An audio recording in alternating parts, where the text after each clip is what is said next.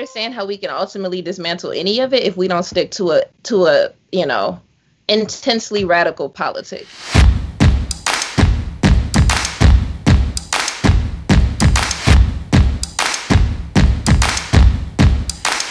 You're not broke if you're taxing rich people.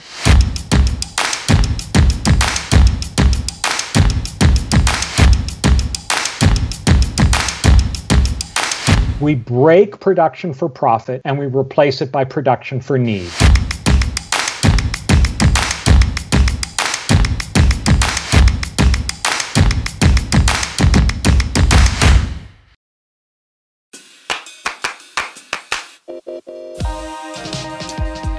This event is brought to you by Haymarket Books.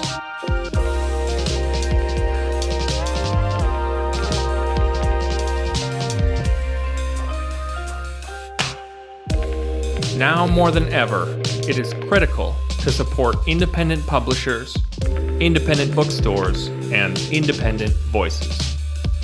There are two ways you can do this today. First, by buying books from Haymarket at haymarketbooks.org. And secondly, by joining the Haymarket Book Club.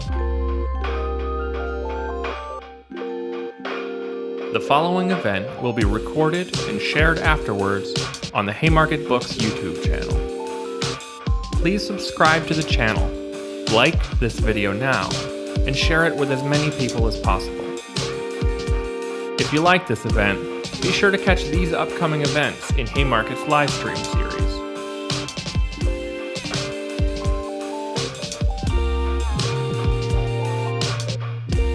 You can register for these upcoming events on the Haymarket Books Eventbrite page.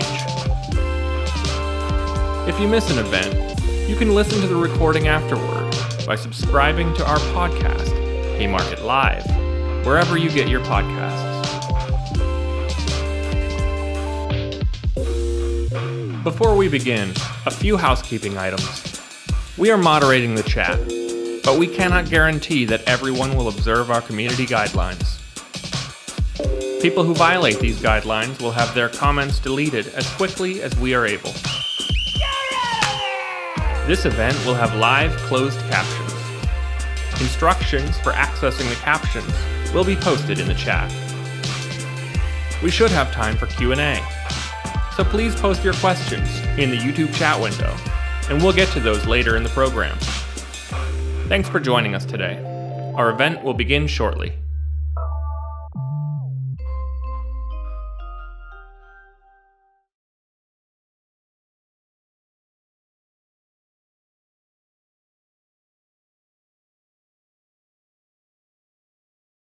Hello and welcome to this conversation hosted by Haymarket Books. I'm Vincent Bevins, a journalist and author. I've written two books, one called The Jakarta Method and one called If We Burn. But I'm excited today to be back in the role of interviewer, acting as the journalist. I'm very excited to be speaking with Volodymyr Ischenko about his great book, Towards the Abyss, which I read earlier this year, and I had read parts of over the last few years. So before I start asking him questions, I'll introduce him quickly. Dr. Volodymyr Ischenko is a Ukrainian sociologist, currently at Freie Universität Berlin. He has published widely on contemporary Ukrainian politics, the Euromaidan revolution and the ensuing war, notably in The Guardian, Al Jazeera, New Left Review, and Jacobin. And he is the author of Towards the Abyss, Ukraine, from Maidan to War. So Volodymyr, thank you so much for doing this and for talking with me. Thank you so much for having me. I'm very much looking forward to this. Okay. So thank you, not just for your time, but for writing this book. I mean, I know, and people that may have read my second book will probably know that your work has been influential on what I've done recently. Not only has been very helpful in allowing me to form some of my own thoughts about not just Ukraine, but other parts of the world. And we're going to get back to that. The ways in which Ukraine matters more than to just people who study that particular country. And it wasn't just that it helped me to understand my thinking. And I think I told you this a long time ago, that I went out and did quite a lot of field work, not only in Ukraine, but in Brazil and all around the world. And I spoke to a lot of people, and I tried to put together a sort of messy anecdotal data. And when I found your work, I immediately found sort of a clear analytical expression of the things that I've been finding in messy form out in the world. So thank you for this book. And I even after knowing what you had been doing for years, I really got a lot from reading it again in this new format with the new introduction. So the reason I'm doing this book is I want more people to pay attention to it, and I'm interested in hearing what you have to say and how you could explain it. So I, of course, have my own sets of concerns, the things that interest me as a journalist and author. So I may come at the book from that direction in some ways, and in other ways, I may want to explain very basic things for an audience that doesn't know anything about even the very basics of Euromaidan or post-Soviet Ukraine. But my first question is very much related to my own concerns. On page 53, I found that you accomplished in one sentence what I more or less spent an entire book trying to say. That sentence is, the aspirations of the rank and file are a bad predictor of the consequences of a protest. So my question is, how is that possible? How is it possible that protesters can have certain set of aspirations and that have very little to do with the final outcome? And how does it work? Can you explain that analysis for me? Yeah, it's kind of like a question to explain what you explained in the whole book. And yeah, in my own works, it actually takes much more space to explain it. But let me try to make it in a few minutes. So one of the claims is actually that the current crisis that we are all talking about is also a crisis of revolution. It's a crisis of the capacity of subaltern classes to organize in a conscious collective action and to pursue a radical transformation of the basic social, economic, and political structures. That's part of what, we on the left, but also beyond the left, think about as a social revolution. So these kind of social revolutions are in crisis, and some list the last of them, perhaps in 1979, in Nicaragua, Sandinista revolution, or in Iran, Islamic revolution. But then it's actually a big question whether we had any kind of social revolutions anymore. But we have massive uprisings in many parts of the world. And according to some estimations, actually the number of those uprisings and the number of the cases when the people who come to the streets are capable to change the government has been actually growing up after the end of the Cold War. But those revolutions didn't lead not only to social or even socialist transformation, but not even to the consolidation of liberal democracies. Many people in the world actually were seeing them that these are democratic civic revolutions that are supposed to bring the governments more representative, more democratic, at least in a very narrow liberal understanding of the world. But even according to such narrow view, we would see that it's not exactly what happens. And the people actually do have aspirations. So they think that they actually participate in something what they understand as revolution in many parts of the world. That could be called like Euromaidan revolution, a revolution of dignity in Ukraine. In other places, the revolution of rose in Georgia, the various people's power revolutions in other parts of the world. When people think about those events as revolution, they do have some expectations. However, wait, they do expect some significant change of what is going to happen after they overthrow the incumbent president or the unpopular political party, and so on and so forth. But those aspirations that may be very diverse, may be vague, may be well contested, and that's a big part of that. They are not translated in the actual consequences, and that's a part of the problem. The societies are not becoming more equal. In fact, statistically, they're actually becoming more unequal. the crime rates go up. The state and this is after a non-social revolution. After the revolutions, and now I'm speaking in particular about the study by Mark Basinger, an American political scientist, who actually put some significant effort to estimate in a quantitative way the outcomes of those revolutions on a big data set. So this is not simply speculation. There is some data standing behind those claims. So crime rates are going up. Economic growth is not going up, but it's going down. Ethnic tensions also go up.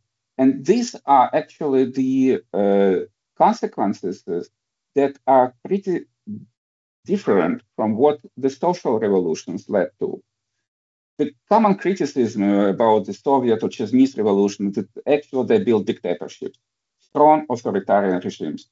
At the same time, they brought some significant improvement in social equality. They constructed stronger states, not only in their authoritarian dimension, but also in their welfare dimension, the left wing of the state, how Bourdieu called it. And the crime rates, they obviously went up immediately after the revolution, but then they are going down. The corruption is also going down. So there were some very distinct outcomes of the social revolutions that actually made a legacy of how we are thinking now about the revolutions, and actually also shapes the expectations that we have from participating in mass protests and revolutionary events that are not happening anymore. And the reason for that is that the problem is not only in the aspirations, but in the organization of the subaltern classes, in their capacity to pursue collective organized action, also on the political level, also after the overthrow of the government happens, to control those consequences, their capacity to articulate concrete programs of social change, and also to implement them on the social level, their capacity to build some strong organic leadership coming from the subaltern classes. And this is what we're lacking now. And this is, well, in a brief, why the aspirations are not a predictor of the actual consequences. Yeah, and I think, so this book is a set of essays, some more personal, some more analytical, starting really with the uprising in late 2013, what becomes called the Euromaidan Revolution, or the Revolution of Dignity. So that was a fantastic explanation of why and how aspirations are bad predictors of the consequences of a protest. In 2013, in Euromaidan, what were the aspirations presented at that moment in Ukrainian history? Well, these contemporary revolutions, they unite many different people, and coming from many different groups with different interests. And that has a significant impact on how those revolutions unfold and what are the consequences. But speaking about Ukraine and the different people who participated there, the first protests were started mainly by the middle class people. And they were seeing that the future they aspired for Ukraine in the EU was kind of like stolen from them. And they came to the streets. So that was kind of like the ersatz modernization expectation about Ukraine. The possible future, Ukraine joins the EU and, well, ideally improving the social economic situation, improving the political democracy, improving on corruption, and so on and so forth. That was kind of like a middle class, Eastern European, quite common agenda. Could be questioned, and I've been questioned it a lot. And ironically, the Ukrainians were waving EU flags exactly at the moment when Greeks were burning those EU flags because of the imposed austerity and the debt crisis. and in a few years, the British people were voting for Brexit, and many other events were showing that the EU is actually in crisis. But the idea was that at least this narrow minority of the Eastern European middle-class people could improve their situation, and they were quite rational about that. Actually, looking at the beneficiaries of the revolution, some West-connected, narrow middle-class milieu actually improved their economic situation, political influence also quite significant.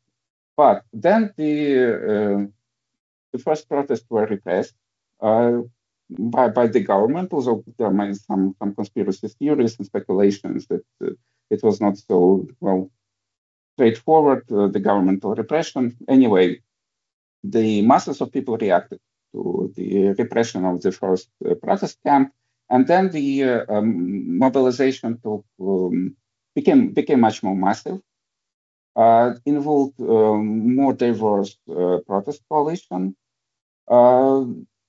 and well, the focus was the only thing basically that united all those diverse protesters was the demand for the incumbent president Viktor Yanukovych to go.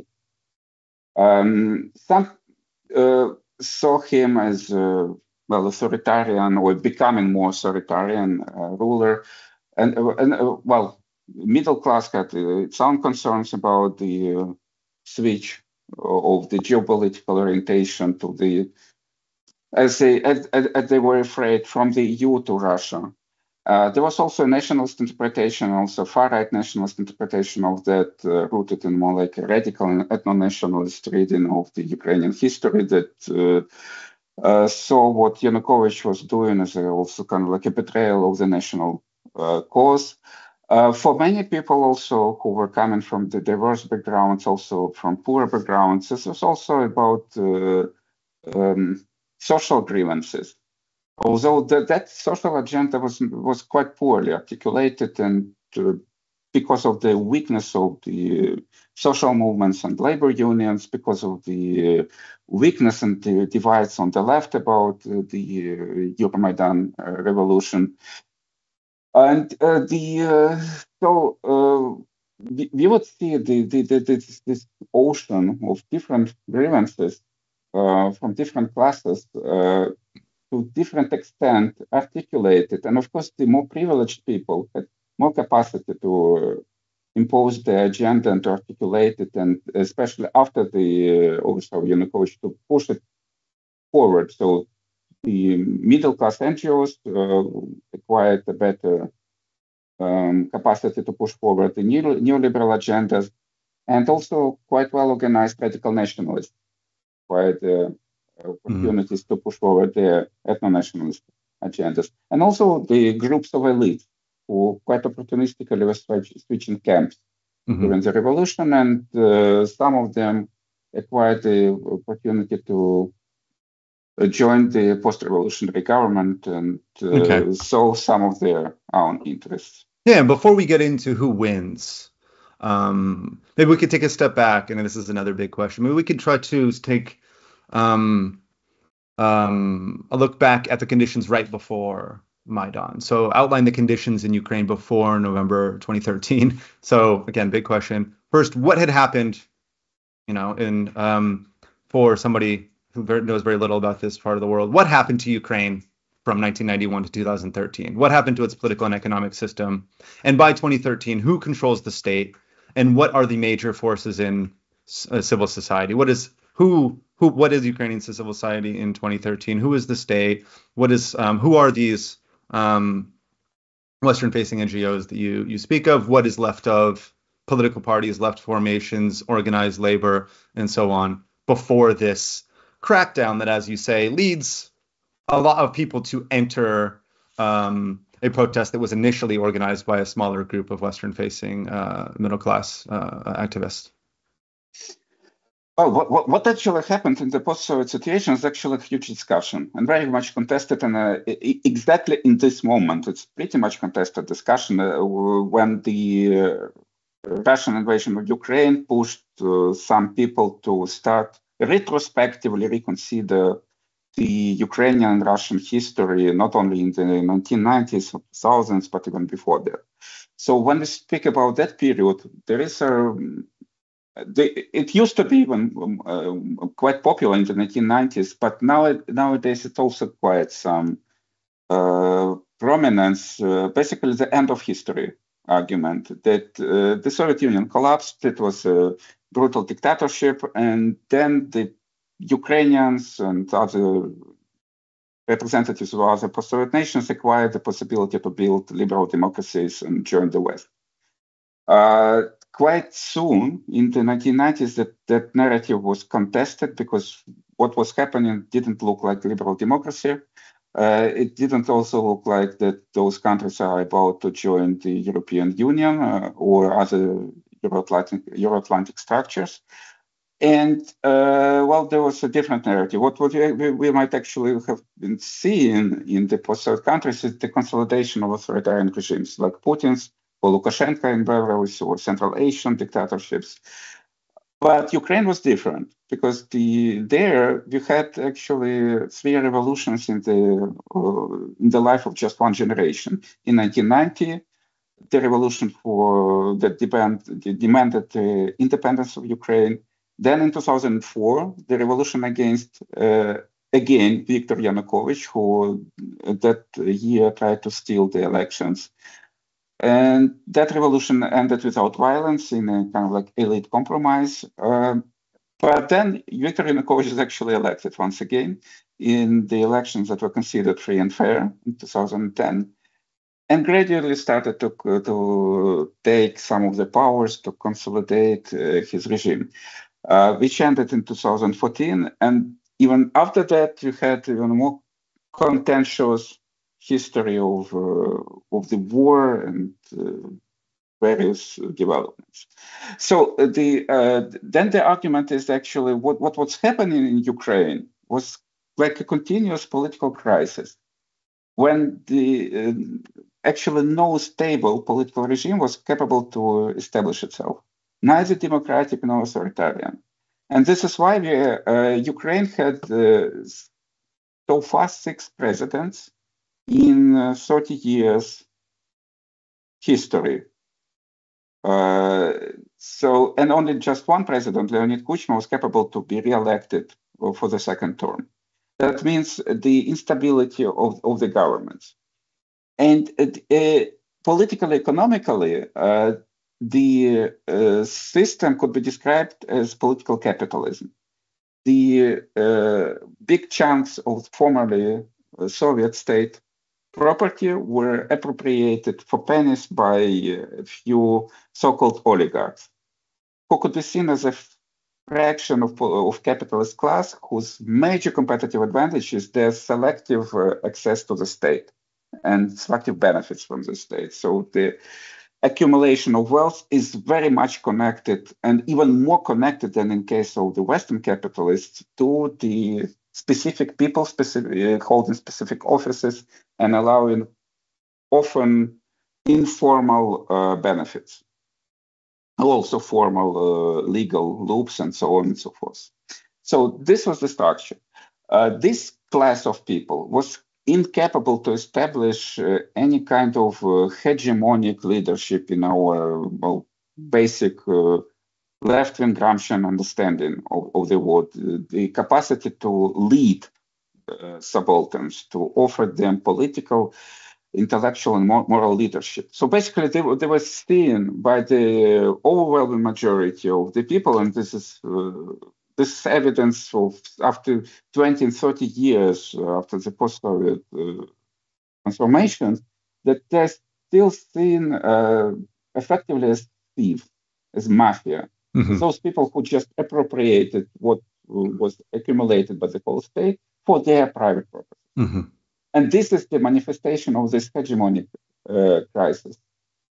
There was that professional middle class that I was already talking about, and which played so significant role in the Euromaidan revolution, partially connected to the Western institutions and Western-funded NGOs, partially also working in, for example, in the outsourced industries, in particular IT, whose major aspiration was actually the Western integration, because the Western integration would give them economic and political prospects.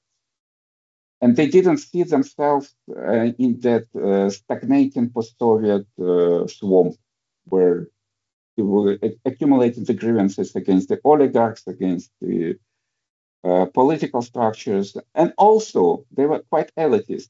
They didn't see the majority of their own people as something to be, but basically they see it mainly as an obstacle. The people who vote for some wrong guys like Yanukovych, who are passive, who are uncivic, who are, well, pro-Russian, who do not share those EU progressive values.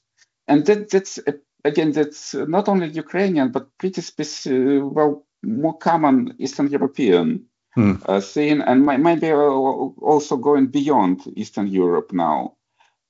When the intellectual elite and civic elite organized in the civil society was seeing itself not as a vanguard of the people to bring that people to the brighter future, which was the agenda of the intellectuals in the 19th century, in the 20th century, those who were leading those social revolutions in our part of the world. But nowadays, they were seeing themselves as detached not in a problematic way, but actually as an elite of people who for whom those passive majority is actually a problem. And then we are speaking about the working class, who was divided, poorly organized, with very weak unions. And part of the working class could be interested in the Western integration because, well, for example, there were migrant workers in the EU, and closer conditions between Ukraine and EU visa-free regime were very much essential for them. Also, they had aspirations for opening labor markets in the EU. So pretty obvious things. But on the other hand, the workers who worked in the remains of the Soviet industry, connected via patronage links to the so-called oligarchs, and interested in the stability of their wages, in the stability of their pensions, in the stability of the links, trade links with Russia, for which many of the, in particular, Eastern European industries were still continuing to work for, in part because they were not so competitive in the EU markets or in the international markets, but they still produced some competitive and the goods that could be sold in the post-Soviet markets. And just to be clear, organized labor did not tend to participate in Maidan even after the surge of support from wider sectors of society in 2013. Some independent unions participated, but then what kind of these unions are? So we are speaking about quite small groups. We are basically speaking about participation of small workers' initiatives, sometimes organized as unions formally, sometimes not even organized. Most of the workers who participated in the Euromaidan revolution were coming there as individuals, not as representatives of any organization, of any unions. And that was actually part of the problem and part of the explanation how the Euromaidan escalated into violence, because there was no capacity to organize a political strike.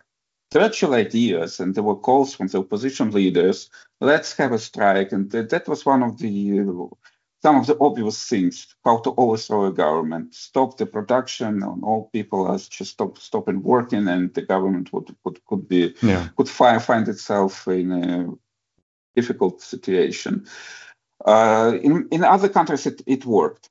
In the post-Soviet countries, it typically didn't work because there was no capacity to organize that strike action. It requires organizations. It requires consolidation of the workers.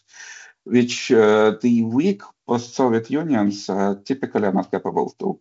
Yeah, and this is an essay of yours that is not in this book, Insufficiently Diverse, right? About the inability to impose costs on political elites through the more traditional or perhaps desirable means like strikes and boycotts allowed for the cleared the way for experts in the use of violence to impose different types of costs on the government. I want to ask you quickly before I reflect on some things you said. I want to ask you quickly, this inability of the political capitalist class to consolidate hegemony in the 24 years since the fall of the Soviet Union. You contrast this with the actual Soviet Union, which in your view did have exercise a type of hegemony over the Soviet people, correct? Yeah, this is correct. And also this may also sound like a quite contentious claim, right? The Soviet hegemony. And what about Stalinism? And what about those Great Terror? And what about the famines and, well, very strong authoritarian state? Doesn't it just reject anything that we might call hegemony? Because hegemony is supposed to be kind of like rule by consent. Well, there is a huge discussion about that and what specifically Gramsci meant about when he was talking about hegemony. And I'm on the interpretation that, well, any rule actually requires both consent and coercion. And even intensification of coercion does not preclude forming the hegemonic relation. Hegemonic relation is more about the organization of the class. It's more about the developing the political organization that unites the class and brings it into the articulated understanding of their collective interest. So this is political development of the class. And in the Soviet Union, even in the in the 1920s and then during Stalinism, the Communist Party was building that hegemony. In the process of urbanization and modernization and industrialization of the Soviet societies, they actually created this massive working class in the largely agrarian country, which the Russian Empire was before the Soviet Revolution and continued to be through the 1920s, 1930s.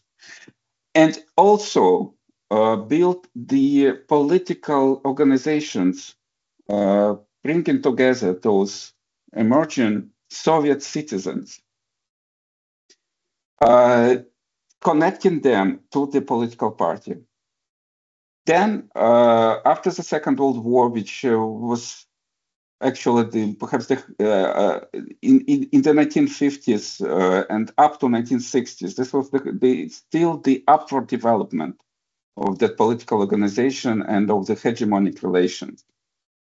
And what we've seen in 1960s, or more specifically after Stalin's death and in the thaw period under Khrushchev, when some partial liberalization started, that the Soviet citizens was criticizing the problems of the Soviet society in the words of the communist ideology. Mm-hmm. So they were, well, it was not kind of like an imposed language for them. That was the language for them how to describe the reality. They were seeing the distance between what the communist ideology was supposed to be and the reality of the Soviet society. But they were not rejecting communism. They were trying to bring the Soviet society closer. And that was the typical ideological understanding of not only the intelligentsia, but also many of the working class Soviet citizens. We know this from the emerging historical studies who studied the diaries of the people, how the people discussed the political events in the Soviet Union, how they discussed, for example, the project of the Soviet Constitution in the late 1950s, in the beginning of the 1960s. So this was a manifestation of hegemony, and to be fully completed, it required democratization and pluralism. That was not achieved. And why it was not achieved, it's also discussed in multiple studies. But in any case, that moment, well, roughly in the end of the 1960s, when the Communist Party were not incorporating the 60s movement or 60s generation, but instead was becoming ossified, detached from the society, and also seen by many as as an emerging elite, detached from the interest of the regular people. That's the roots of the crisis of the communist hegemony, and that's the roots of that crisis that perhaps is still going on since 1970s up until now. Much fundamental process that we have not yet overcome. And to reach the events like Euromaidan revolution, and also on the other hand, the consolidation of authoritarian regimes in Russia or Belarus, are the various kind of responses to the same political process.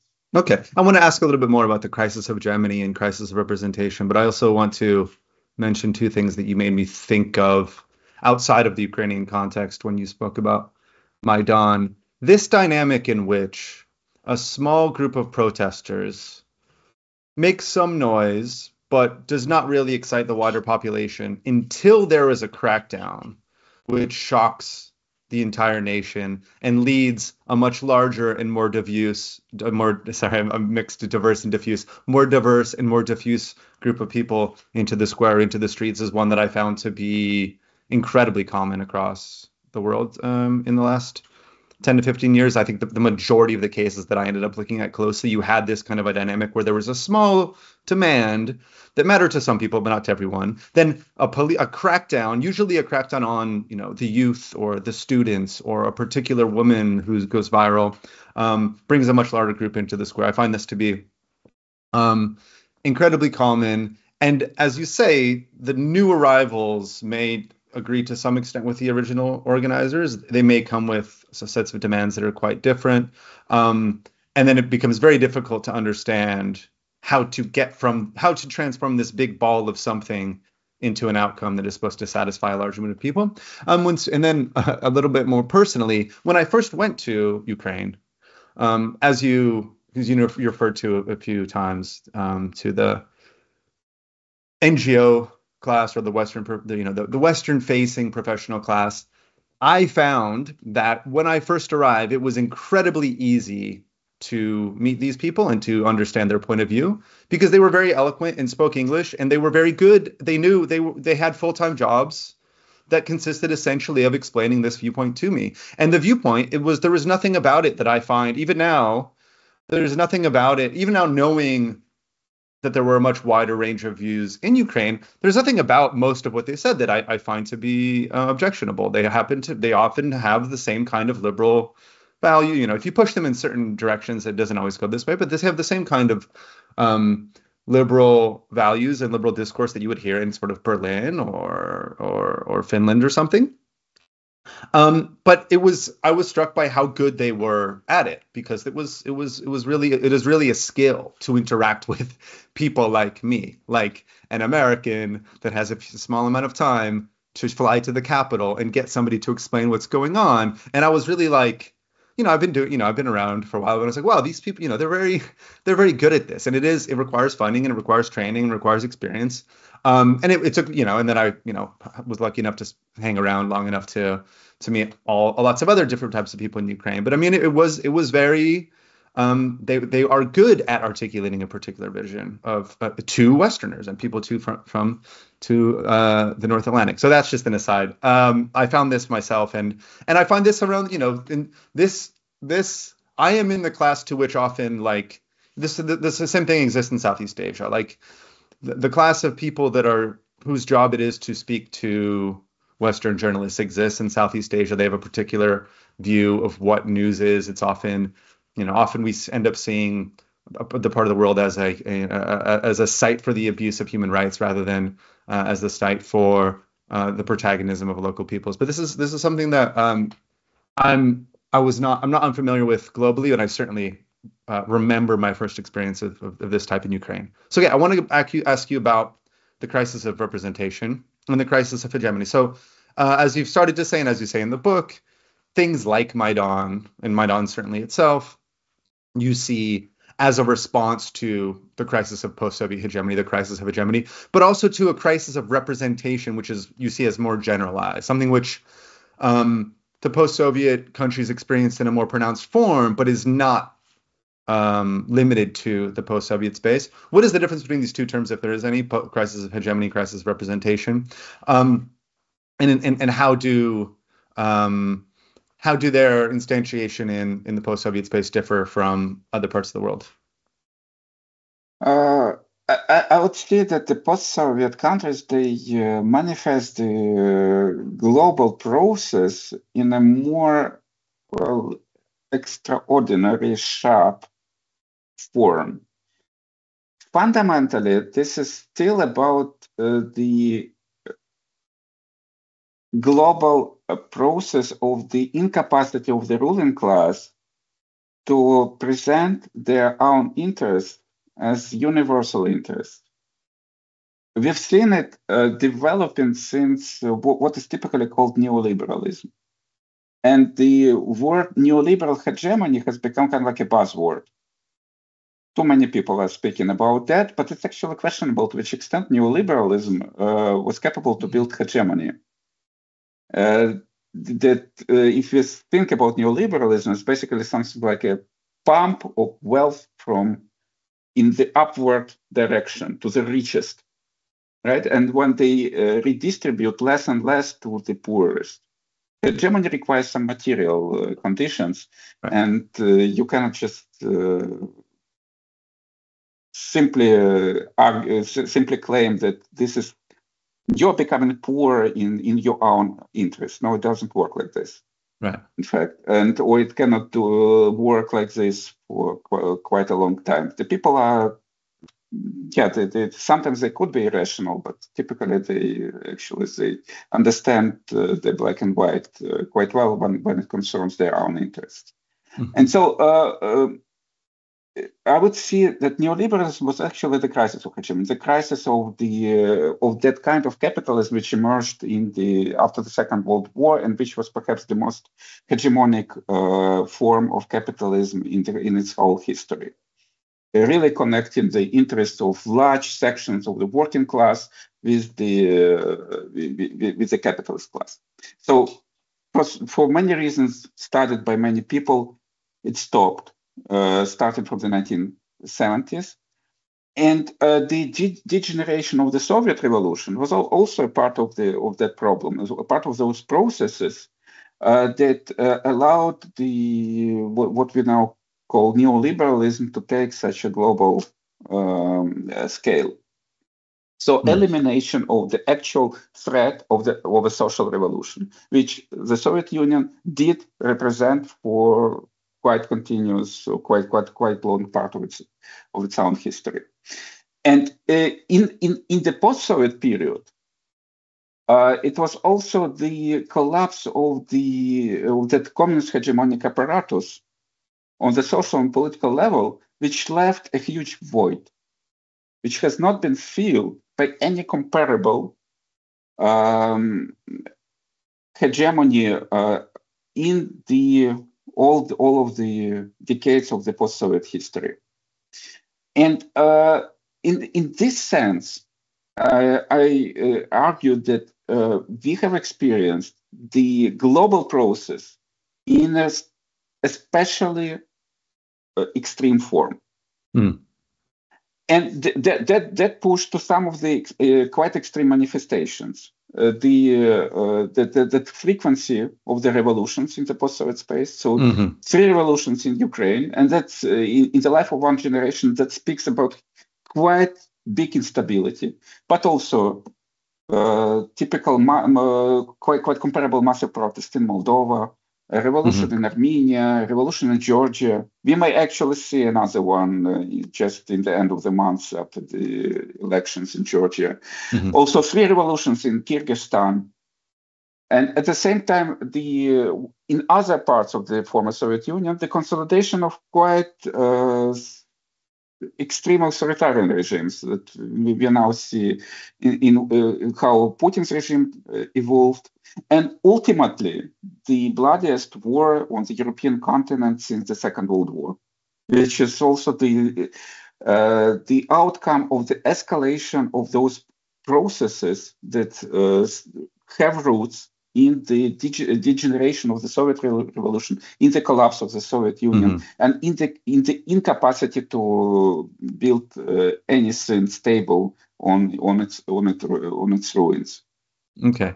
Yeah, I mean, here you put it in a way that I think will make this concept a lot more real to a lot of people outside of the post-Soviet space. You write, well, this is an interview at the end of the book. Quote, "The rise of populist movements and new direct action protests, Black Lives Matter, Me Too, by the oppressed, in a sense, all are responses to the crisis of representation. All are saying, you, politicians, global elites, do not represent us. You cannot speak for us." And I think, as you say, this is an especially pronounced issue in the post-Soviet space. But even in the world's advanced democracies where everything is supposed to be perfect, it's not just like a vibe. Like empirical studies find that people really believe that elites do not represent them. And serious studies also find that the elites do not actually respond to regular people, that elites, even in advanced capitalist economies, political elites are far more responsive to economic interest than to the regular voter. But what I want to get to next is this idea that you presented that in the post-Soviet space, the revolutions of the Maidan type not only respond to severe crises of political representation, but that their occurrence reproduces and intensifies that very crisis. So if my first question was that the aspirations of the common person in a protest is a predictor of what the people will get afterwards, what did the people of Ukraine get after Maidan? Who won? And what was the outcome? What was delivered to the people that had helped to make or support or believe in somehow this uprising? Well, we could describe it in 2 main more general processes. So first one was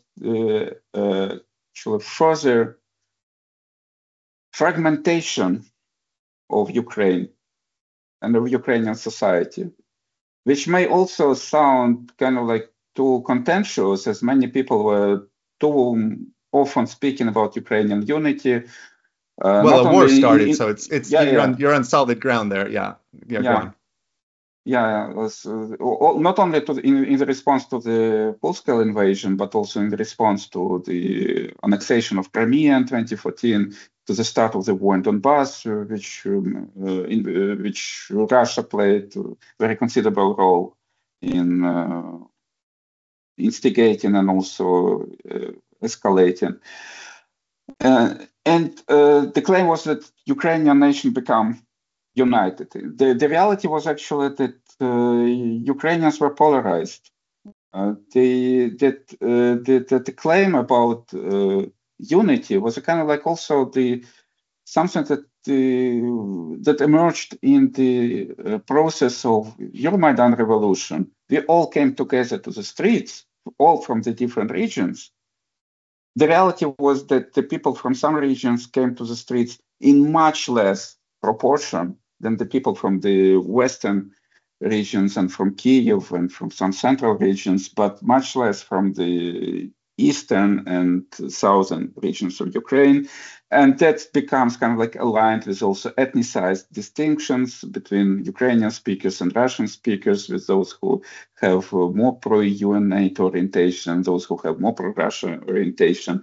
And part of the Ukrainian society becomes more alienated and, in fact, excluded from the definition of what Ukraine is supposed to be. And also some substantial part of former, single Ukrainian polity, Ukrainians in Crimea, Ukrainians in Donbass, Ukrainian refugees who went for Russia were simply, excluded in very real way, not simply symbolic. So they stopped to be the members of the Ukrainian political field. Mm. That one sense, that's a kind of like a claim to be unified, which actually hides the increased fragmentation of the society. And we've also seen the development of the same process after the full-scale invasion as well. Just think about how dispersed is Ukrainians now around the world. Not only speaking about Crimea, Donbass, the newly occupied territories, the refugees in Russia, millions of refugees in the EU, the people who cannot say what they believe, but still living in Ukraine and who are misrepresented by the public opinion service. And that kind of like very superficial unity projected also with the help of those class of people that you described just a few minutes ago, and the reality of the dispersed, fragmented nation. And that's one of the ways how the crisis is reproduced and escalated. And another thing that I also mentioned, another big process started specifically by the revolution, and which has a lot to do specifically why it makes sense to call it revolution and why but a deficient revolution. So an event that has revolutionary form, the people come to the streets and they claim that they need to be represented and the government does not represent it. But at the same time, those people are quite poorly organized. If the majority is poorly organized, right, there are groups in the society who are organized better, who have more resources, who are of more privileged classes. And these are professional middle class organized in the NGOized civil society, speaking specifically about Ukraine, who, as you very eloquently described, very well in projecting their own interests as all Ukrainian, but also acquiring very specific and concrete political influence with support of the Western powers. So go on, please. Okay, so they could say what's kind of like wrong in their belief are happening in the government, but they also appeal to the West in order to put some leverage on the government. And quite often these are the leverage in order to pursue quite specific neoliberal reforms or anti-corruption agenda, which is also framed in rather not in a social sense, but in a quite neoliberal sense, so on and so forth. That's one group of people. Another group of people that I also mentioned, radical nationalists, who have not so good relations with the West, but they have political organizations that many other tendencies in the Ukrainian society actually do not have. The left is much worse organized and simply much weaker. But even the liberals are not that well organized as the nationalists. The radical nationalists. Nationalists on the radical right. Radical nationalists. I mean, the far right radical nationalists that have been also quite a big topic of the discussion about Ukraine. But it's also important to understand why exactly they are important and how exactly they have influence. So the typical argument that those radical nationalists are so unpopular in the elections In the last election, they got just 2% of the votes. So what are you talking about? This is simply Russian propaganda. This is just simply some fake news and nothing to talk about. And this is complete misconception about how the politics actually works in the country. And if in this country you had three revolutions, that means that we need to think about Ukrainian politics definitely not simply in the electoral parliamentarian terms. And even like the mainstream political science about post-societies is precisely about how the informal influence overcomes the formal institutions, and how those oligarchs, thanks to their informal connections, have so much of the influence over the polity. But also in such unstable, contentious politics of Ukraine, the people who have arms, who have organizations, who have the capacity for armed, violent politics, they have a disproportionate influence on what was happening after the Euromaidan. And thanks to the full-scale invasion, they acquire even more legitimacy, even more weapons, and gaining some image of real heroes or elite squads of the Ukrainian army, at least for a part of the Ukrainian population.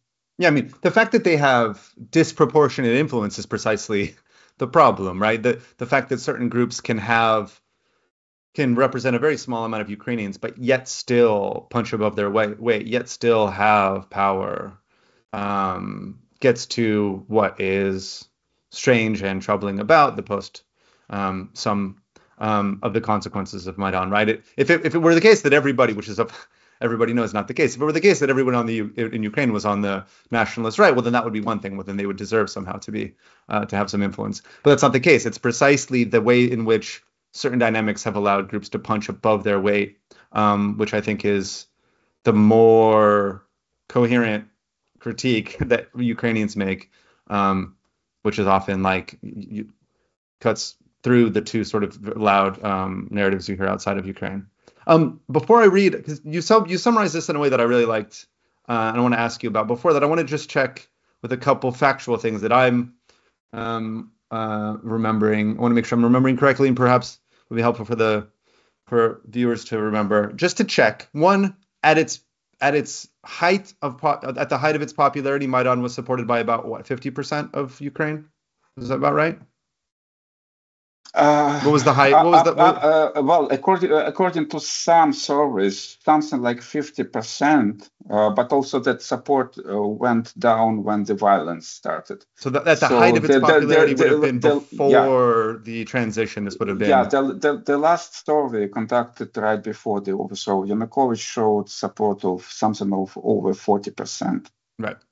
And the violence actually decreased support for the right. So at its maximum about 50%, and this was not even that survey is not taken at the moment of the transition, but before the violence. And then the other thing, you've already hinted at this, but after Maidan, to the extent that there were articulated social demands from below, those tended to be discarded, correct? Yeah, basically they didn't become even any part of any serious agenda. So that's the post-Euromaidan changes were, first, they were about nationalism and also threat from Russia. Let me read this because I wanted to ask you about the wording. So you wrote here, this is about the post-Maidan situation. Competing oligarchs exploited nationalism in order to cover the absence of revolutionary transformations after the Maidan, while those in nationalist neoliberal society were pushing for their unpopular agenda, thanks to increased leverage against the weakened state. And not only is this a nice summary that I wanted to ask you about, but this is something that, again, has echoes in many other parts of the world, that it's very difficult for elites to deliver material benefits to the population or to concede often the loss of some of their material privileges, or they don't want to. It's easy to move in a particular discursive direction, to take a more a nationalist stance, or less national, or as it is. So the idea that nationalism was something that could be done, like whether it was the idea of the revolution of dignity or the unified Ukrainian people, or a more Ukrainian Ukraine, this was something that could be delivered more easily than what was either impossible to deliver or political elites did not want to deliver, with actual material benefits. And then because the state is still there, it's still the state, it's still the same set of institutions weakened, you say that both the nationalists and the Western-facing neoliberal parts of professional civil society had simply more leverage. They were able to play a larger role, and this is not because they tripled or quadrupled or quintupled in size. It was because their enemies were weaker. They had more leverage. They had more. In some cases, they may have done provided useful services, often physical confrontations, or they may have leverage internationally, or their enemies are weakened, which allows for certain groups to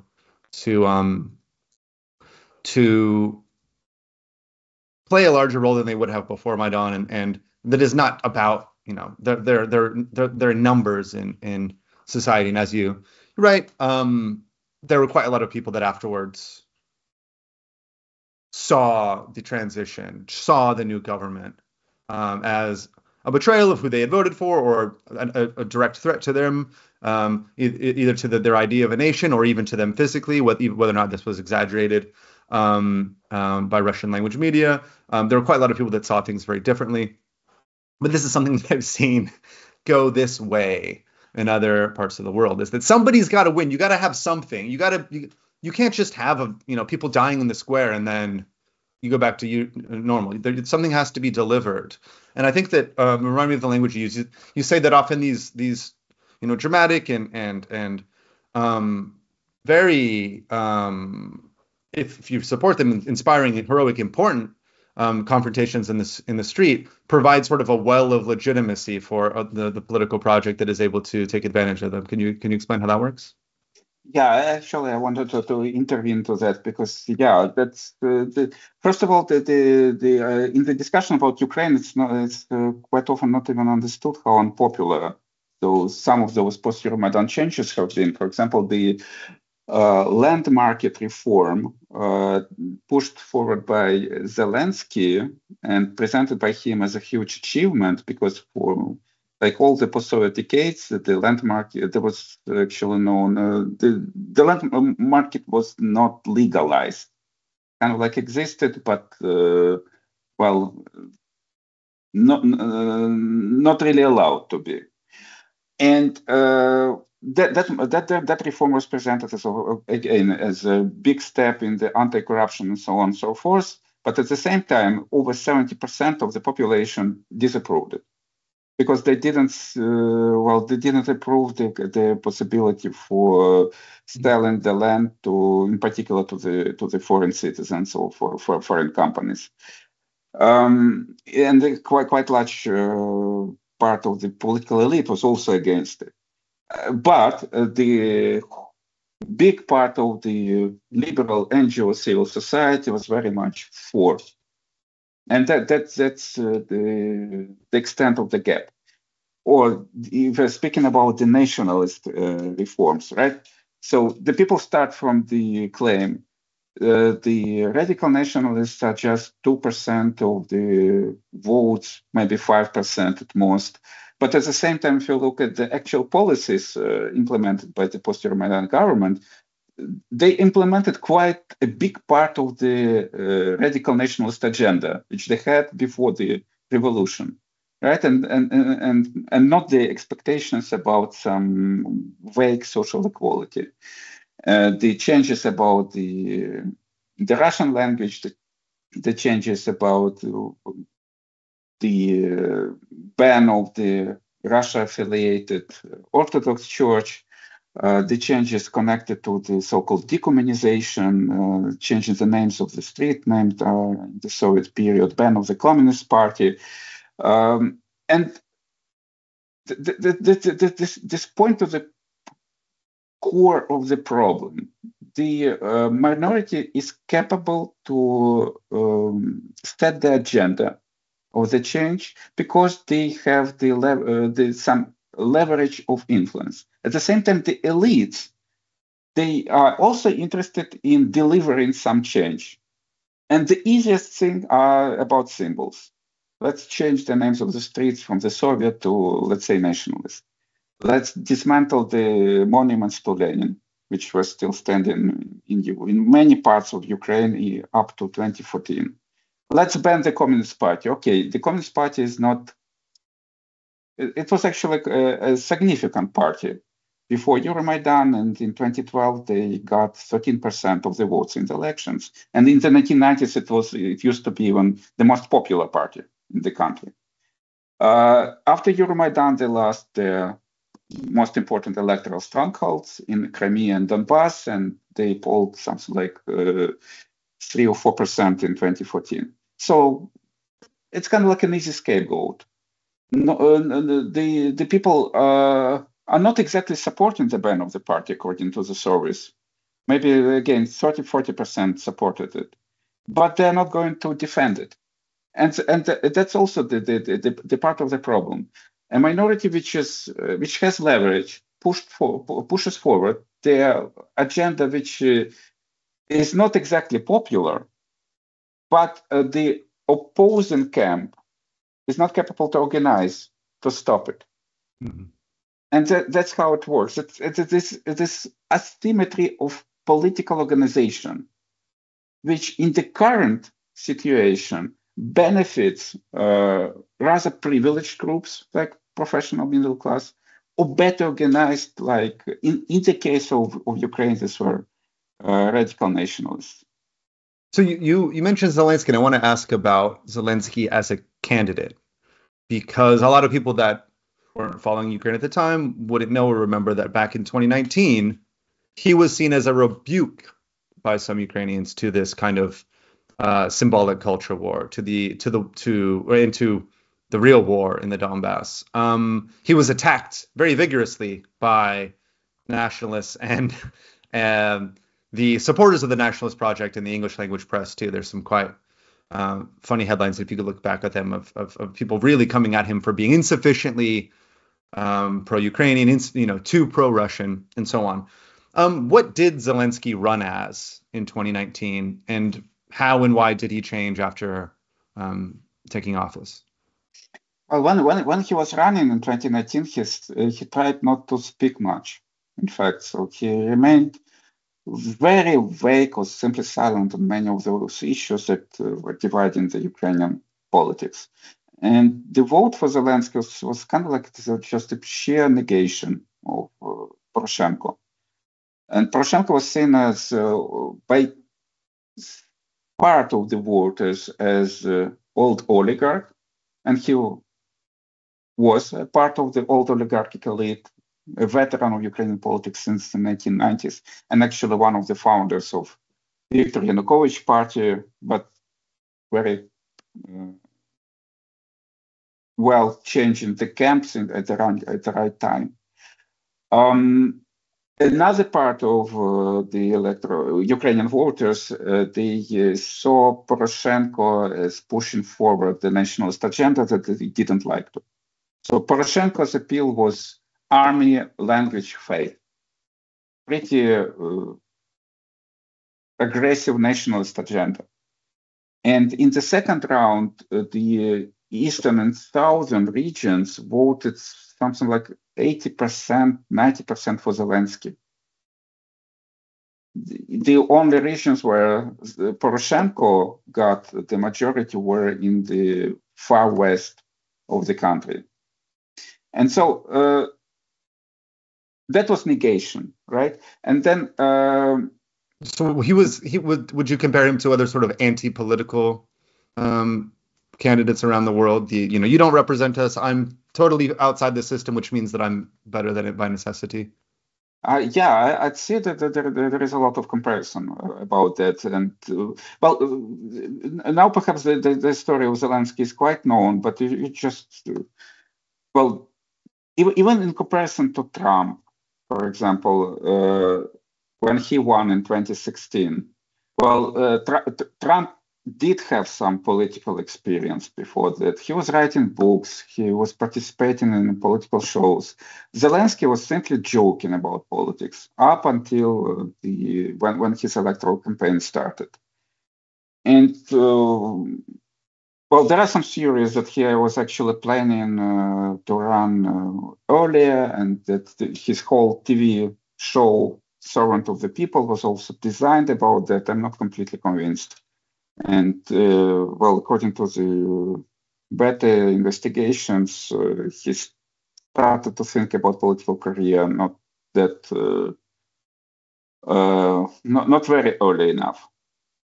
And so yeah, that was at least the drive behind the voting for Zelensky had pretty much to do with the response to the crisis of representation. You are not representing us, and we are going to vote for some complete new guy who is good looking, who doesn't have any major corruption scandals behind him, who doesn't say any too sensitive things, just to discard the voters. And also the voting for Zelensky also showed the extent of this gap between the professional intellectual elite of Ukraine, who was indeed very much anti-Zelensky in 2019 and remained largely anti-Zelensky up until 2022, when he became the leader of the country at war.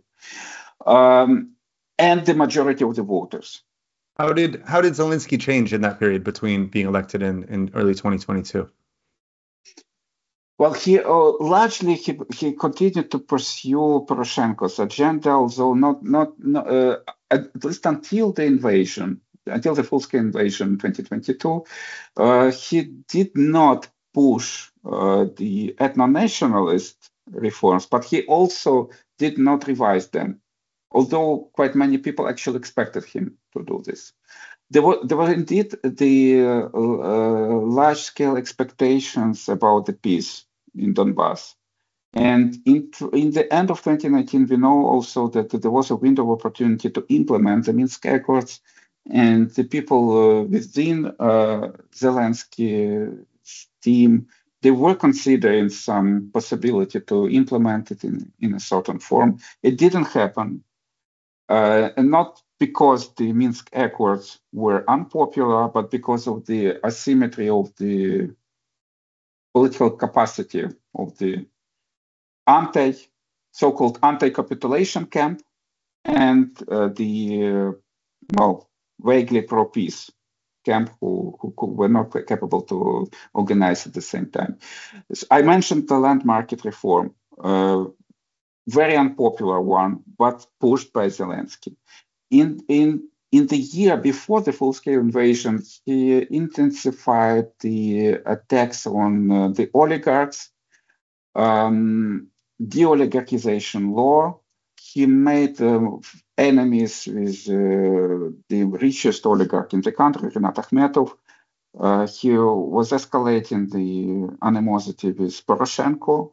Right before the invasion, there was actually the attempts to arrest Poroshenko. And also he cracked down on the so-called pro-Russian camp, on the oppositional TV channels, on the Viktor Medvedchuk, who was a real owner of them and one of the leaders of the oppositional party. And so basically, Zelensky was contributing to the crisis tendencies, to the destabilization.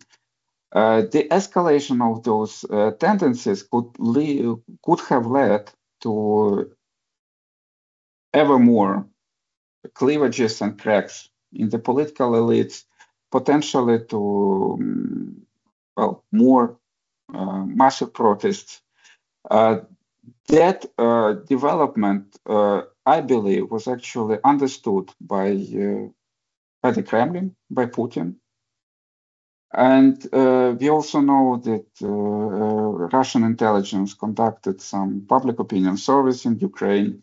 those surveys, they showed the things that Ukrainian sociologists actually knew for many years, that the people do not trust the government, that the people feel themselves alienated from most of the state institutions. And so the bet of Russians was actually that basically they exaggerated the scale of the crisis.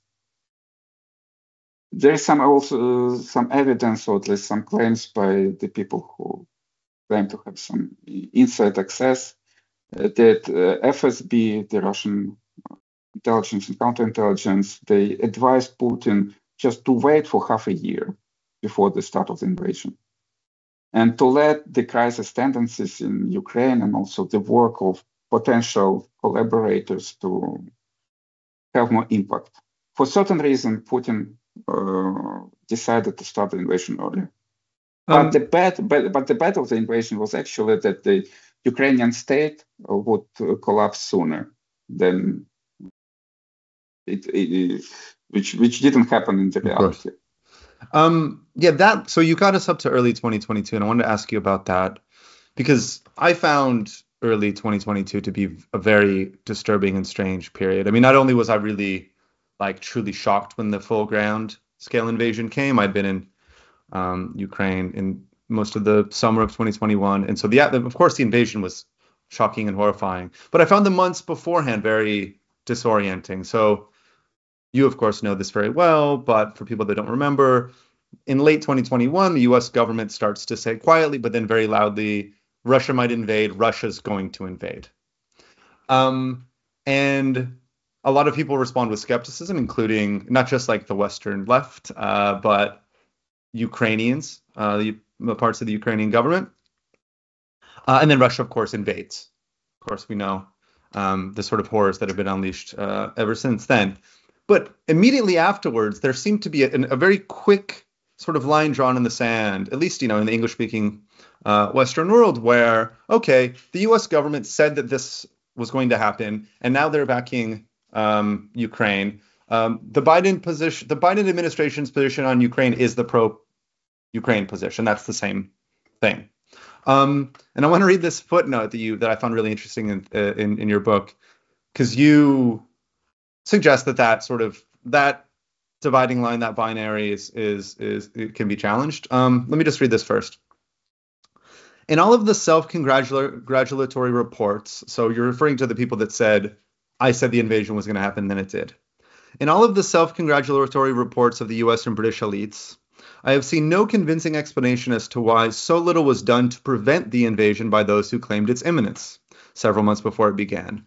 Neither supplying arms to Ukraine much earlier nor negotiating seriously with Putin. There was practically nothing but an information campaign. Its aim was not to prevent the invasion, but to ensure Western consolidation against Russia after it had begun. I wonder if you could explain the idea of that aim, that the aim was not to prevent the invasion, but to ensure Western consolidation, and what you think the West, the United States, NATO should have done differently in those months. Well, I still don't have an answer to this question. I don't know if you have. So for many months, they're saying the invasion is imminent. Many people didn't believe in that. That was out of what they could imagine. I didn't believe in that. I thought that not the full-scale invasion, but perhaps the limited escalation in Donbass was probably possible, but not on that scale. Okay, then we know that they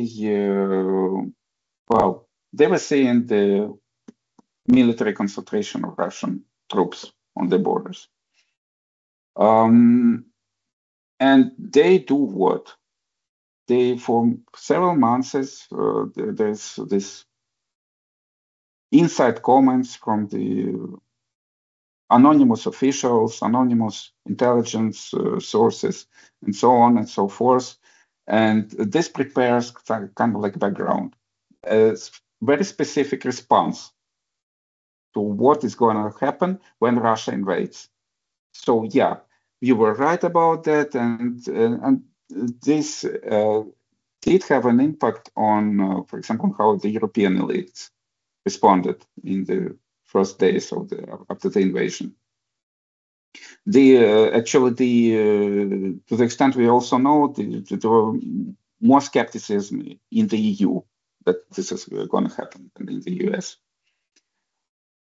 But they didn't start to supply the arms, the weapons, at least not to that extent that could make it impossible. Right, so they started to supply the arms quite late, before, just a month or so before they invaded, and this was mainly anti-tank weapons, javelins in particular. They also didn't try to substantially negotiate with Putin. And now they claim that it would not be possible to negotiate, that he demanded too much, that he didn't even intend to negotiate it, and that he made an ultimatum not to negotiate, but simply to have some pretext and so on and so forth. But they didn't do a more substantive negotiation before that. They didn't help with the implementation of the Minsk Accords. Well, there is some evidence that at least parts of the Western elite were not even interested in the implementation of the Minsk Accords. And so, and then invasion starts, right? And then what I was thinking about that it would be necessary to support Ukrainian resistance, also with the weapons, to stop to stop Russia. But at the same time, you need to try to look for the diplomatic solution about that. And now we know that there were Istanbul negotiations, and that we also know that they proceeded quite far. And we also know that they did not acquire the support from the West that could make them possible. Some say that this happened because, well, nobody in the West would give Ukraine those guarantees that would be required to. Others say that actually the West was not really interested about that, and that they did not make enough efforts to try this way. And then if what was happening was actually insufficient efforts, you start raise the questions about the interest of those people, at least among a section of the Western elites. Were they interested to use the opportunity of the war provided that Russians started, but then you did not make enough efforts neither to prevent nor to stop soon enough in order to pursue certain interests of those elites in the West. By which interests? Well, one of the common explanation is weakening Russia. And it does seem that, at least initially, especially when the Russian original invasion plan so spectacularly failed, right, they could have expectations that they need just to send a little bit more weapons to Ukraine. They need to impose sanctions on Russia, and in a quite short time, Russia would be defeated. It's at least it seemed like some common viewpoint or expectations again, at least among some groups of the Western elites. Perhaps there were more skeptical people or more realistic people, and there were more like sober analysis even from the very start of the war. But well, to which extent they had an influence on the decision makers. And perhaps, well, the people like Boris Johnson, they could really believe that, for example, that it would be possible to defeat Russia in a short time and with relatively small casualties that would, of course, disproportionately lie on the Ukrainian people that they do not really care about. The question that I often pose, and you can tell me if this is the wrong way to pose it. The question I often pose is about 2014 to 2022. A lot of Ukrainians, not a supermajority of Ukrainians, but a lot of Ukrainians, starting in 2013 and 2014, fought to turn to the West, said to the West, we want to join you. We're willing to fight and die. We're willing to cause problems for your geopolitical enemy, Russia, in order to sort of be more integrated into the group of most powerful nations in human history. The West obviously loved this. The United States government did not hide that it was very enthusiastic about Ukrainians doing this. This was something that, certainly at the level of public support was very obvious. Why was it not the case then afterwards that the richest and most powerful countries in human history did not provide Ukrainians with material benefits or real security? Why is it the case that the richest countries in the world could not do anything to really bring Ukraine into the West in the way that sort of, perhaps now you look back on it and these claims might seem naive, but the desire to try to have the kind of a life that seemed possible just a little bit. So the West, it was certainly within, I think, the material capacity of the United States and NATO to do something to sort of, in crude geopolitical terms, pay back a certain part of Ukrainian society or pay back Ukraine for this very spectacular turn to the West from 2013 to 2014. Why was it that, what actually did happen from 2014 to 2022, and why wasn't it the West helping to make Ukrainians richer and safer, whether or not, including from foreign invasion? That's the way that I always ask this. When presented with the idea that Biden's response in 2022 is the most pro-Ukrainian position possible, I ask, why is it that the most powerful nation on earth did not do something to respond to the aspirations that were put forward by so many people, and that were clearly so excited many actors in the U.S. government in 2013 and 2014? Well, I think that the answer to this question starts not in 2013 even, but perhaps in the early 1990s with the way how the post-Soviet transition started, and in difference with the Central Eastern Europe, where the revolutions of 1989 happened, and where the bloc of dissident intelligentsia acquired more power, and also the local oligarchs did not emerge to that extent as in the post-Soviet countries, which also opened them to the foreign capital, Western capital.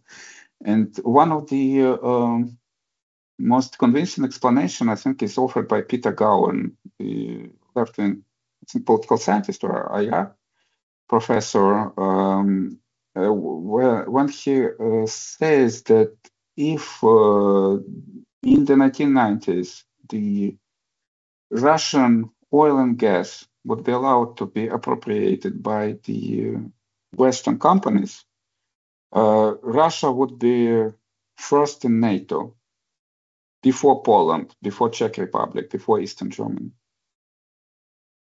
That would be the Russia first policy, because they would need the political superstructure and military superstructure over the property of the transnational companies.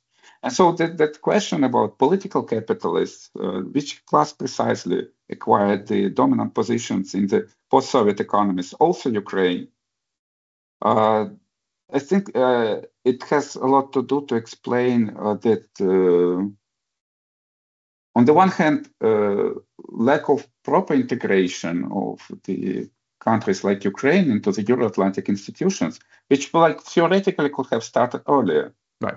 I mean, but they were also interested not simply in bringing the people like Yanukovych into EU and NATO, but actually acquiring the real control over the economy and politics of the post-Soviet societies. And the word corruption has a lot to do about who actually has control over our countries, the local elites or the supposedly honest and anti-corrupt Western capital. Well, yeah, I mean, yeah, anti-corruption as a very popular type of crusade in the last 20 years, and one that had, it is not neutral. It whether the corruption is real, whether the corruption is imagined, anti-corruption must be done in a certain way, and there are certain winners. In South America, this is a huge discussion over the last 10 years. Well, who benefits from a particular type of anti-corruption crusade against whom? That again, one more way in which Ukraine's recent history, I think, is echoed through a lot of the rest of the world outside of the North Atlantic. You don't get sort of anti-corrupt. Well, Italy being an example, but in general, anti-corruption as a well orchestrated crusade tends to happen outside of the first world. And so just to finish, Please. that Euro-Atlantic integration for the post-Soviet space was never simply about geopolitical orientation. It has also political economic dimension, and corruption and anti-corruption was a part of that. It was also about the transformation of the elite of those countries, transformation of the actual ruling class, and in the end, how that Euro-Atlantic promises for Ukraine worked was as an instrument to not allow the consolidation of a sovereign center of capital accumulation to emerge in the post-Soviet space, which was actually Putin's project, to reestablish the kind of like a sovereign control over that collapsed and disintegrated area under Russian leadership, but also the leadership that would be not in subservient relations with the West, at least in the minds of the elite, and that was the heart of the problem. That they could have this carrot in front of Ukraine, that eventually Ukraine will become the member of NATO, as Bucharest summit claimed, and offering EU association agreement as potentially in some distant future a roadmap to join the European Union, but at the same time not going into that direction. So that offer was primarily to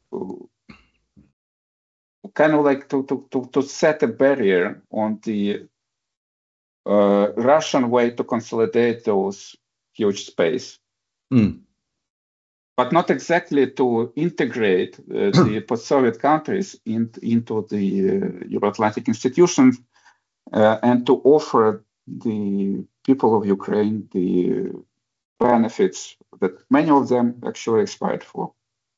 I want to talk about a comparison to a different country, because a lot of what we've been talking about is the way that Ukraine has echoes elsewhere or can be compared to other historical or contemporary situations. In March 2022, Hillary Clinton compared Ukraine favorably, it seemed, to Afghanistan in the 1980s. She said soon after the full-scale Russian invasion that, well, the Russians, she said the Russians, but the Soviet Union entered Afghanistan, and we supported the resistance. We supported the people that were required to bleed them and to ultimately defeat them. And as we know, there are a lot of prominent members of the U.S. foreign policy establishment that call that a big victory in the Cold War because of the way that it weakened the Soviet Union. So back in March, Hillary takes the analogy that far. She says, well, that went really poorly for the Russians. And that's, I think she says, the model people are now looking at for fighting this war in Ukraine to support the resistance that is required to make this invasion a big a big headache for a geopolitical rival to weaken them. And then, of course, what is left out of that picture was what happens after the Soviet Union leaves Afghanistan. Who has been empowered? What is the situation in the society with these armed groups that you can fast forward throughout the 90s to the early 20th century, and the question of what happened to Afghanistan is one that is still with us. But then I was really surprised. Last month in Chicago.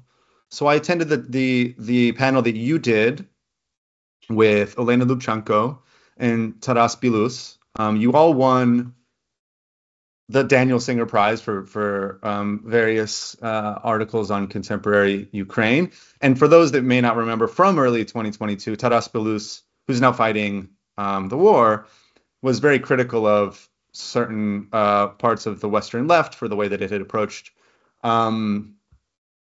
the Russian invasion that year. It was interesting. Well, we can set this aside. It was interesting that he says that he now thinks about that differently, and that he says that he knows what he's fighting against, but it's harder for him to articulate what he's fighting for. But what I want to get to is that he also brought up Afghanistan, and he said that the Afghanistan outcome is a possibility for Ukraine. That there is the possibility of a kind of an ongoing insurgency. And he said in that case, the far right wouldn't be an important element. They would be the leaders of that scenario, that the far right in this Afghanistan scenario that he imagines, the far right would be at the front of a long-term insurrection. Do you think that there is a way to compare what's going on right now in Ukraine to Afghanistan? Do you think this comparison makes any sense in either of these two directions? And if not, what would be a comparison you would make? Well, I'm not sure about such direct comparison to Afghanistan, because Afghanistan, to have this kind of prolonged, decades-long guerrilla war against the occupying power, you also need a certain structure of the society. And it works better in the agrarian societies, and like Afghanistan. It doesn't work that well in the modernized, urbanized societies, post-Soviet Ukraine. That's, we were speaking about Basinger. That's actually also one of parts of his argument. The revolutions changes precisely because of urbanization, and that's also because they become more about mobilization of the people on the streets and not leading an armed insurrection, even against the occupying power. So if you imagine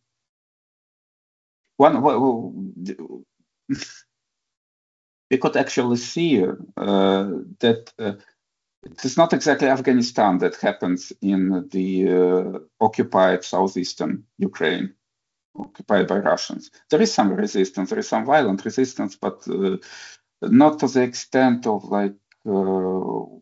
what was happening in Afghanistan with massive first anti-Soviet and then anti-American movement led by Talibs.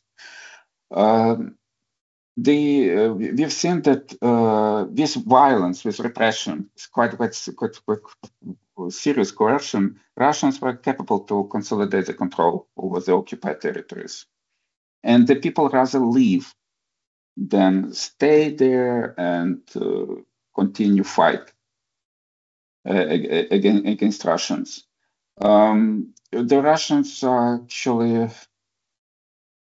they are interested in changing the ethnic composition of those territories, and which would ensure the more loyal population, and that could ensure the continuous control over those territories. Something that also, just to the extent I know, it didn't happen in Afghanistan, neither under Soviets nor under US aligned government.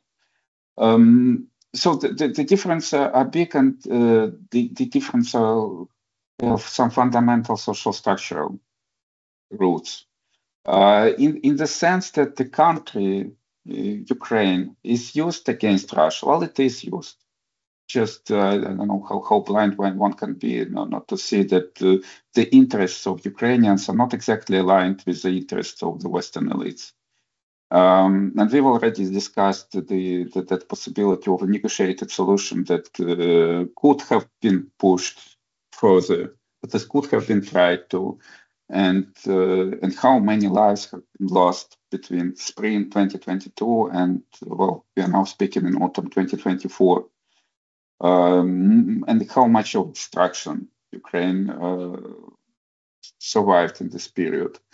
Well, so also speaking about Afghanistan, this is the country with a very different demographic structure, much bigger, younger people who can join the armed groups, who could fight, much higher birth rate, and so on and so forth.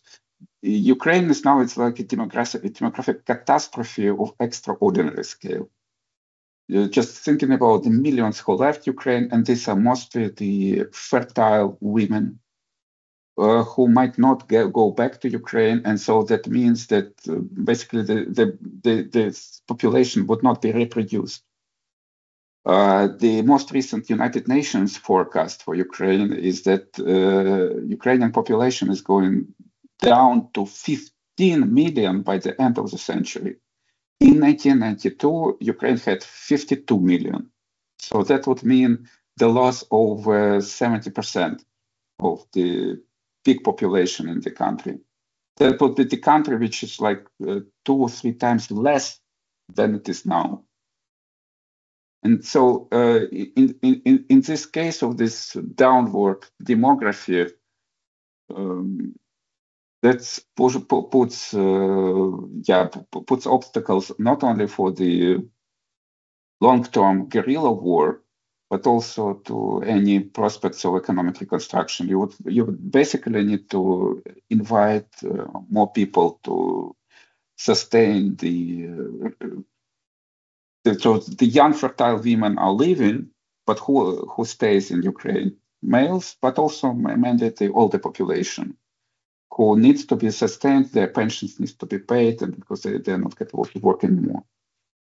And so that's, well, in the sense of some metaphor, Afghanistan is a complete disaster. Well, Ukraine is a disaster. In the sense of some prolonged guerrilla war, I'm not so sure. What about in the sense of if there were a resolution which is unacceptable to a radical minority, that they would continue fighting in some way? Certainly not at the scale of the entirety of Afghanistan. The possibility that if there had been a resolution, or if there were a resolution that ended the current war in ways with lines or outcomes that were unacceptable that were not acceptable to every Ukrainian. I mean, I think it's very hard to imagine an outcome that is acceptable to every Ukrainian. Could there be some people that continue to fight the war? Or you think that is not so likely? Well, there have been many examples. One, for example, the compromise negotiations were not accepted by the radical minority, and they continued the fight. Well, I think Ireland, in particular, in the 100 years ago, is one of the cases. But well, at the same time, it's I'm among the people who are not downplaying the impact of the far right. But at the same time, it should not become kind of like an excuse. Right? So it's been quite a funny story in the discussion about Ukraine, and when the people spend a lot of hours in explaining that those far right are not popular, they're almost irrelevant, and we shouldn't pay so much attention to them as so many alarmist media discussing them, because it's just a juicy story with all these Nazi symbols and tough guys with weapons. But at the same time, when the question of negotiations comes to the agenda, almost the same people are starting to recall, oh, there is a radical minority in Ukraine. They would not allow this. So that negotiations is so difficult. Of course, negotiations are difficult, but and the far right is a problem, but it is not an unsolvable problem, right? So that's a typical situation, and we need to think about the solutions to that. How to pacify that minorities that might not accept the compromise solution. What to do with them, and what should be done in order to make the peaceful solution more stable. But this is not an argument to continue the suicidal war. Understanding the economic and demographic impact for Ukraine. And also understanding possible catastrophic escalations in the form of nuclear war between Russia and NATO. Okay. No, yeah, that's you've already said it, but that's quite a striking way to put it. Is that precisely the people that might say these people don't exist will also have said, oh well, they won't accept it, so we have to push for something that cannot be achieved. I want to end then with the beginning of your book, because your book is mostly chronological. It mostly goes in the order that it is written. It starts with Maidan and goes through the beginning of the Russian invasion.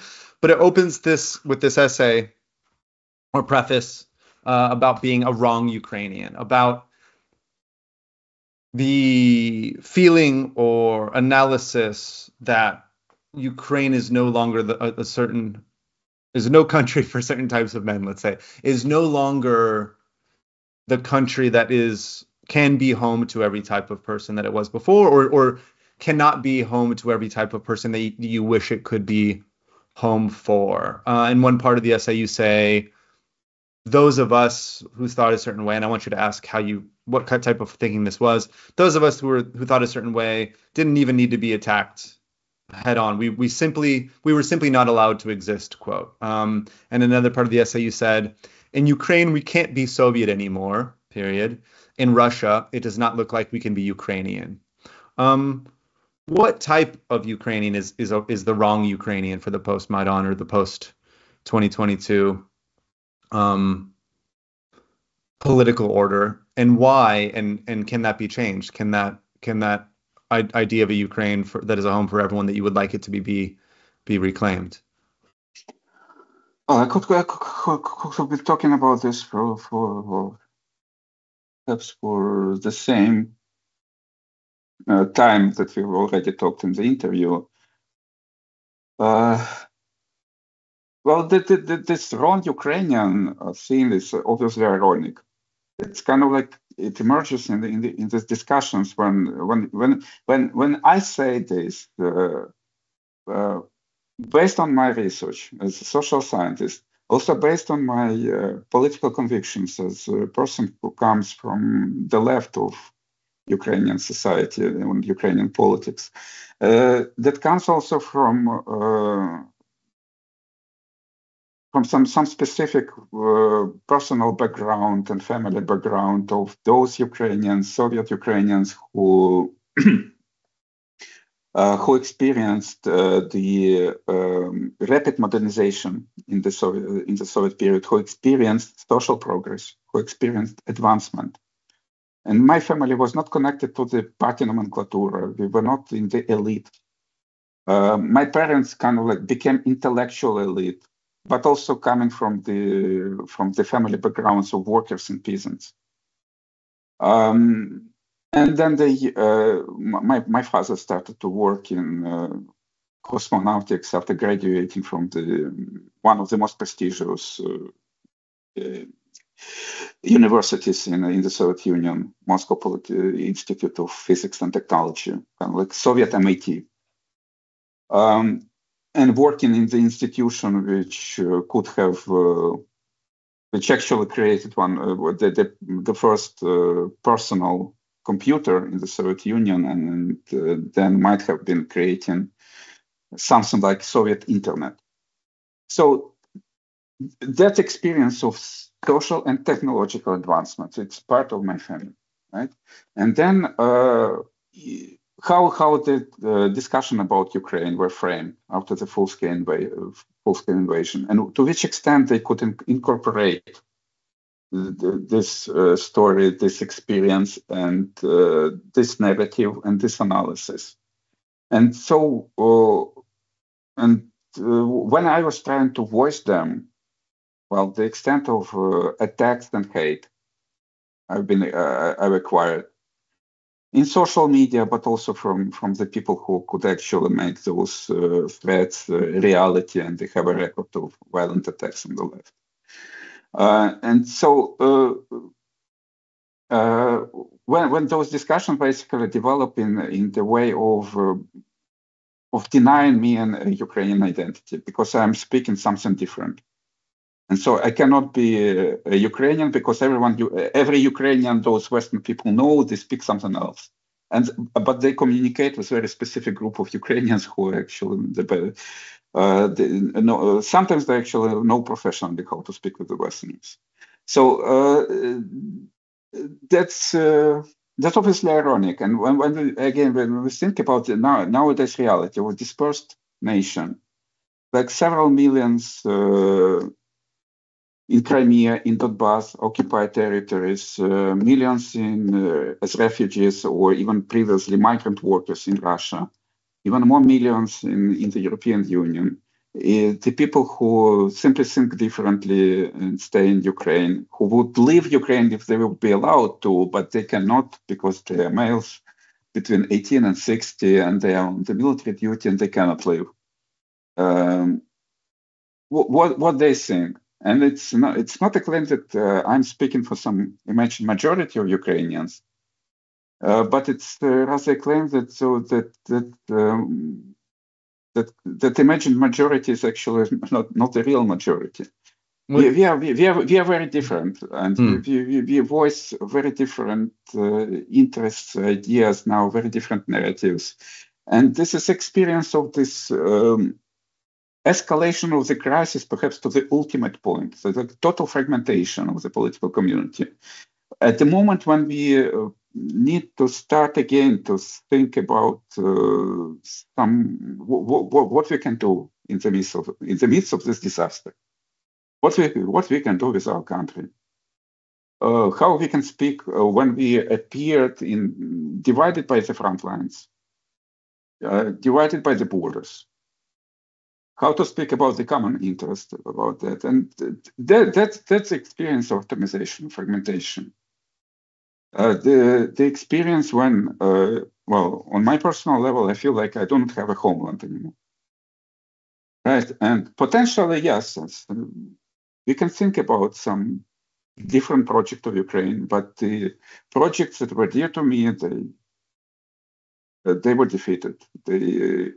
They were not realized to the extent they could potentially be realized, also in part because we were insufficiently organized, insufficiently politically articulated, insufficiently maybe doing something that we could do more.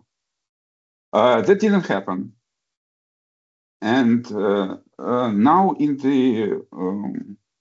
the situation of this escalating crisis that should be described as no less as a suicidal disaster, we need to, we might start to think about how to move out from this. And we also understand how the developments, certain developments in Ukraine or in larger post-Soviet space, actually, they mirror some of the global trends. We've been speaking about the crisis of hegemony. We've been speaking about crisis of representation, about that very general dynamics of the contemporary revolts and protest campaigns, revolutions that do not lead to the implementation of the people's aspirations, but instead we are in the escalating crisis. And Ukraine serves as an example how far it might go, how bad it might go, and with how disastrous consequences it may end. And well, it might be not the very end, because again, once again, we are thinking about a real possibility of a nuclear war. So even worse things may happen. And that's not an answer. Well, in the left, we are always thinking about some kind of cheerleading ending, something to inspire the people, inspire for the struggle, and so on and so forth. Well, this is the ending that perhaps may show the extent of our unintended consequences of what we are doing, or what we could have done in order to prevent those developments. May sound very pessimistic, may sound very gloomy, but that's how it is. Well, it sounds very honest. And well, with that, Volodymyr, thank you very much for taking the time to talk through all of this, and thank you for this book, which I think really does allow us to think very hard about what has happened, not only in the post-Soviet space, but what's happening in the global system as it confronts quite a few varied but often overlapping crises. So I think I will return to it to try to read this book, that is, to rethink what it is that is actually going on and what has happened to us. But for now, I'll just say once more, thank you very much. Thank you, Vincent.